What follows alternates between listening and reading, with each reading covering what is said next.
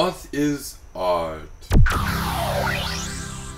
By Piero. Well, this question raises many issues that have been discussed recently and throughout the history of mankind, such as, is a certain type of skill required to be an artist, and is a certain level of skill required? Is there a certain level or type of quality that is required? And these are two different questions, right? Somebody with a lot of skill has the ability to make quality by definition, but it doesn't mean they do every single time.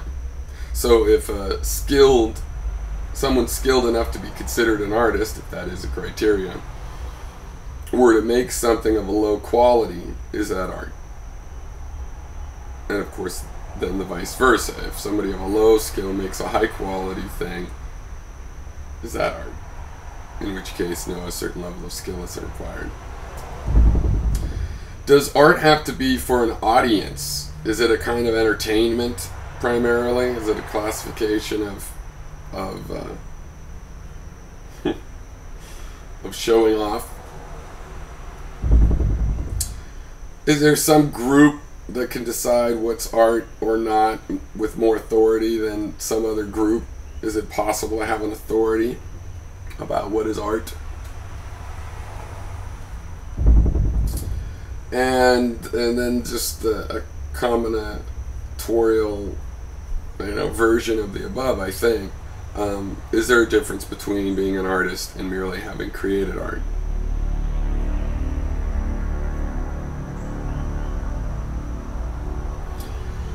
Alright, art. Well, sounds like a thing. It's a noun. But in reality, I think I won't argue too much that art is a system. Everything's a system. I've said it before. But art, the way I'm talking about it, is a system. I'm just going to tell you how I think of art. This isn't an argument that everybody should think of art this way. But if you don't have a better way to think about it, then maybe you should.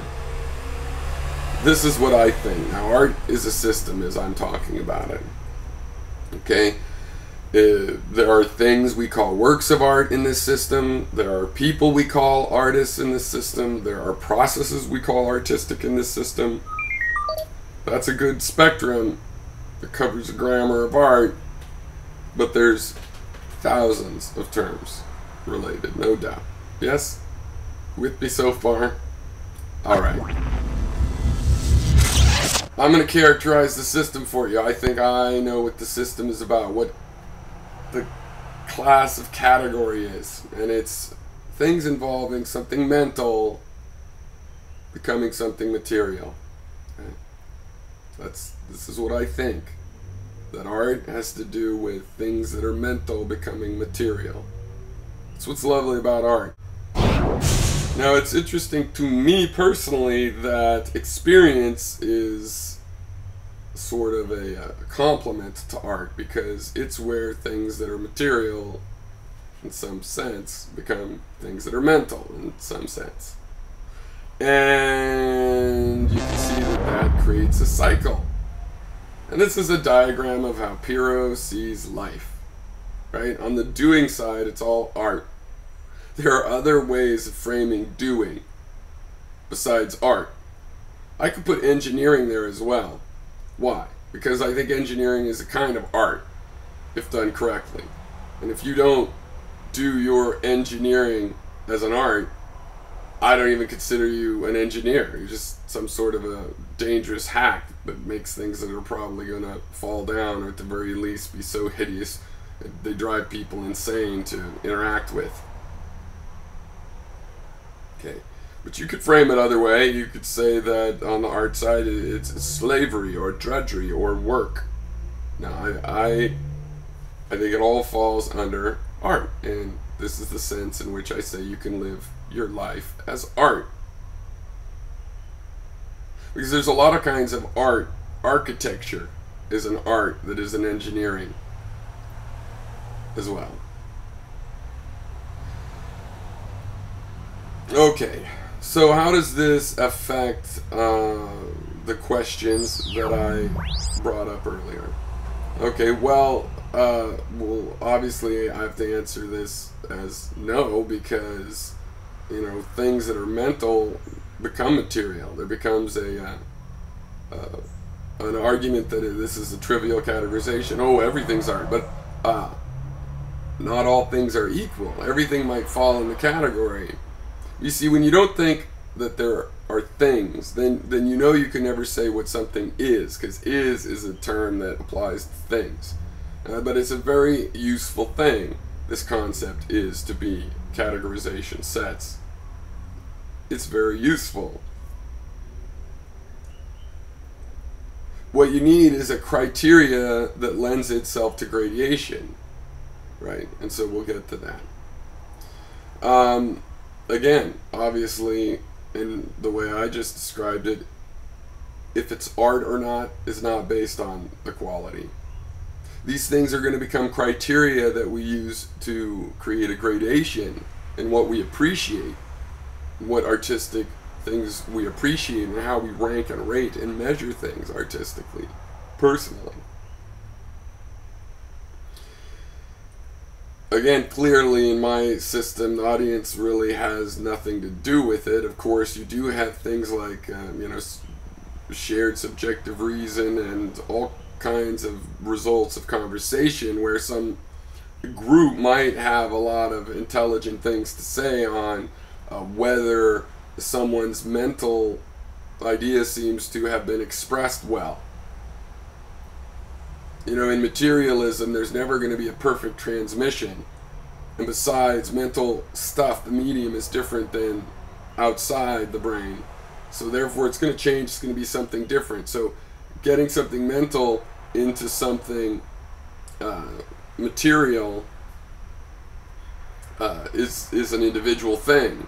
And whether it worked, only the individual could really know, right? Because they're the only one that has access to that mental part. But a group could be smart enough and see behavior and get inferences. And in the sense that they can't be the final authority on what is official, they could still inform that person, and that person could say, oh yeah, you're right, I didn't even think about that. I was thinking that way when I made that part of the art, and learn something from it. So it's not that the group couldn't know better or inform the artist. You can see from that cycle how it's fundamentally a subjective thing. To tell if something is art, you need to know, or a gradated sense of art, like good art versus bad, you're going to have to know how good or bad that transformation was from the mental to the material. And we're going to get into intentionality. Was it intentional?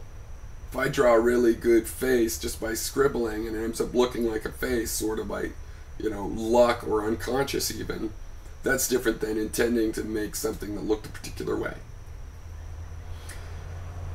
The artist, the person, the individual could only decide what really is art. Everybody can decide what they think is art, and that includes the individual. Again, even the individual can't really officially, nobody can officially say, well, did this mental thing turn into something material? Because it always turns into something material. And the criteria to decide whether that transformation was true or not is something that's going to have to come down primarily to the individual, though. The closest thing to an official judge is the individual. They look at that piece of art and say, does that feel like something out of my mind? Does it seem like the thing I was trying to get into the material world? These are questions obviously only a person with access to that mental realm, which is that same individual, can decide. Seems easy enough to me. So I think I've described the differences, and I believe in a thing called unintentional art, and that the gradation and ranking of art comes down to the more intentional the materialization, the more artistic the skill in that transformation. But of course some people master unintentional or improvisational styles, and so the intentionality is still present there. It's the intentionality to create a methodology which creates a result, but it is a little less direct. So the elements of art belong to categories that show prototype characteristics, and I say that they are idealized around optimally intentional. So, for example, somebody's painting a picture and they paint it a certain way, better than normal, but it turns out just because it was a cold day in their studio and their hand was numb, and so it came out better, right? That does not fit the idealized thing of it being an artistic skill, that better painting. The quality is not attributed to an artistic skill, but just to the environment. On the other hand, if an artist keeps their studio cold on purpose because they know about this effect, then it would be an artistic skill. So what we use to measure good art from bad art is whether something was more intentional versus less intentional, right? And the question of, do you like it, is different. The question of, is something good art, is different from, I like it, it gave me feelings that I liked having. Two separate questions. Now, with this view, more or less, for decades, I have found that I get valuable feelings from anything that I find artistic, but I don't necessarily actually enjoy them. Like, it could be heart-wrenching, or in a negative sense, it could be like a bad experience and I don't really enjoy that art, but I do appreciate it. It really leads to new questions. Those are a mess of questions that are confused by objective epistemology. The real questions are how do you measure quality of art? Everything could be art, could be seen, can be framed as art, and you have to ask a question of how you're going to rank them, right? You want to buy a piece of art, you're gonna buy the stuff you rank highly, just to be pedestrian about my examples and mundane. Okay, and so you have questions of quality, questions of fidelity. This issue of intentionality is how you measure those. And you have personal taste. Ultimately, it's personal taste. You might prefer unintentional art. However, to me, this does not mean that you could call entertainment art. You can't call stuff made for an audience automatically art. You could just say you like it. So to me, the first thing is it art has to do with sort of the intentionality or the full way it was created and what it makes of material from the artist's mind. And when I see that process going, I like that process. I like saying, okay, let's look at the results of that. Because the results of things people make for other people, to me, that's less interesting. It might taste better with better salt and sugar flavors in some sense, but I like this other method of people taking their ideas and feelings, their mental world, and making the material. Taking just that subset of people, what's your personal taste? That's going to be the final ranking factor. Doesn't mean we can't share a sense of art that has to do with the fidelity of the work to the idea behind it, the quality, related and judged in terms of that, and intentionality. And then, given all of the things that fit that, we have an understanding of these things are artistic, and then the interesting conversation is actually, yeah, that was artistic, but I didn't like it because it made this statement. Yeah, that was artistic, but I didn't like it because I don't like noir feel. I understand it was intentional.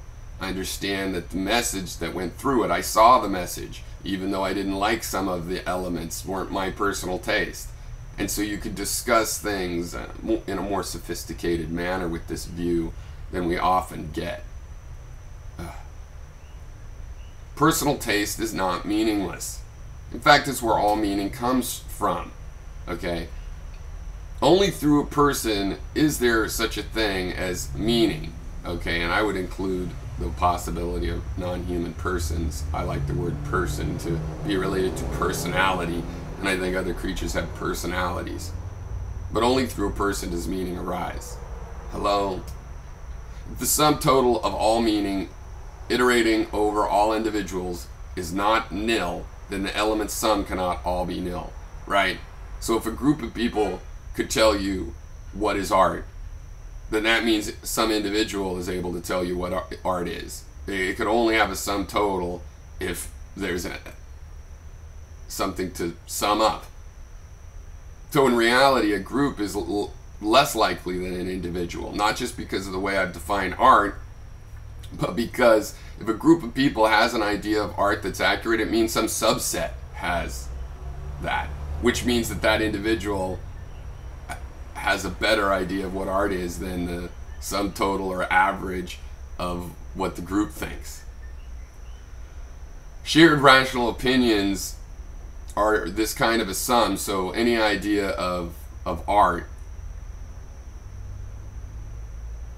that a group has is just an alternate opinion with some noise in it, you know, distorting whatever the subset has the most apt view of art, if you can follow that, which I think you should be able to. I mean, I know people like to blame me for not being able to follow an idea like that, but maybe just, I don't know, I rewind. That's how I get things.